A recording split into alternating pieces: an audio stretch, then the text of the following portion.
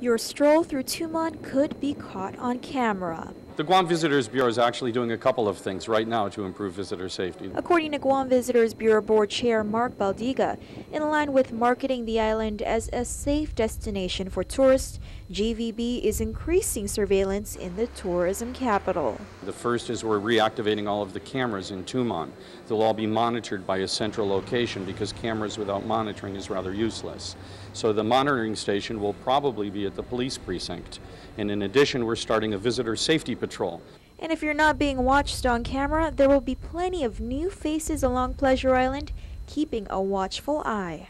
As Baldiga explains, much like park rangers, the soon-to-be implemented Visitor Safety Patrol will help deter crime on the beach and on the streets. We're going to hire about a dozen young men and women to ride on segways on special tires so they can go on the beach and they can also drive up and down Tumon.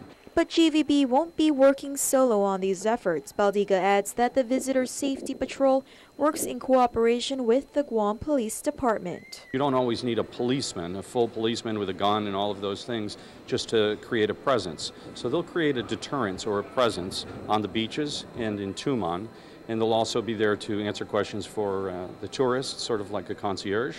And in addition, we're working with Parks and Rec and DPW and then we'll go to the legislature to try to get authorization for them to issue citations, much like the Cape officers. Ultimately, it's a win-win for tourists and locals alike.